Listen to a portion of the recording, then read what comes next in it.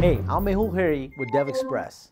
You know, CAPTCHAs are great to add to your ASP.NET web projects. But what the heck is a CAPTCHA anyways?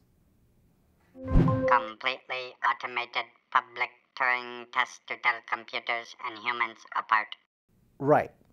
One of those is a great way to add a new level of security to your website. So, in this demo, I'm going to show you how to add a CAPTCHA and how easy it is to set up. So, let's check it out. To begin, I've created a simple ASP.NET website with one page on it. This page shows off blog comments. Now, to show the page, I have a repeater control that shows an ASPX headline within it, and a couple of other controls, an ASPX text box and button that lets you add comments. Now, let's take a look at this page in action.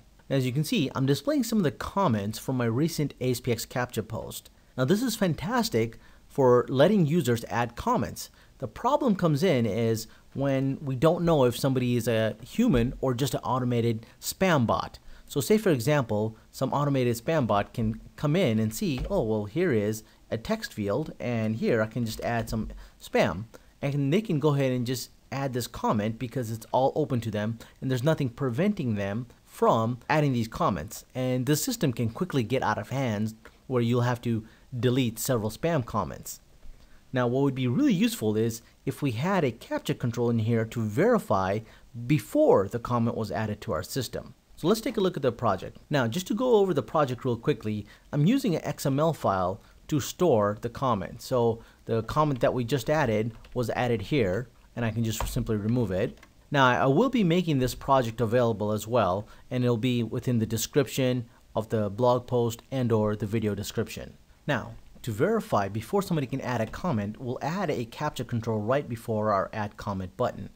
Now, I can simply move the add comment button down and add the ASPxCaptcha control, but because I've got some custom styles, I'll do this to the source view. Now, you can see that I have some divs that are using some CSS entries for form fields. So the first thing I want to do is I want to add a couple of divs. Now, the first div is actually just a label. So I'm going to throw an ASPX label control that will be used by the CAPTCHA for reporting. Now, I'll call it label CAPTCHA, and we'll set its text to verification code. Now, I've set the class name to form field name, and as I said that I'll make this project available, but all these styles are already predefined up at the top here.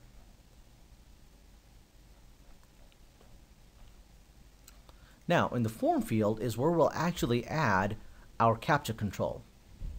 So I'll go ahead and drop an ASPxCaptcha control there. Now I'll change the name to CAPTCHA,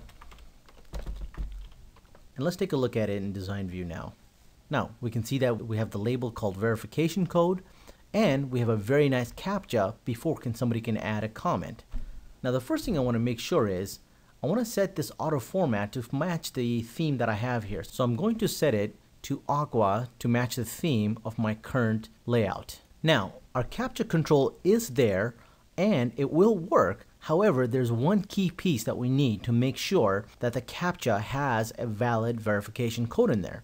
Now to do this, we're going to add it into our add comment click. So before any comment can be added to our XML file, we'll make a quick check to see if the CAPTCHA controls is valid.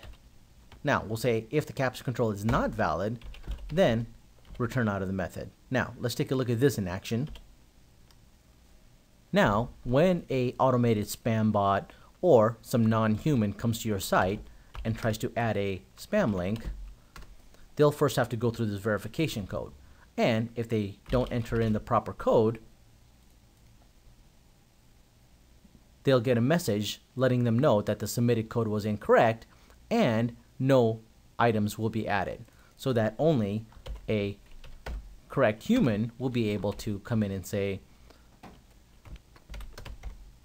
and enter in a proper code that generally most humans can read, so that when they add the comment they won't get any message, and if we look at our page again, our comments will be added.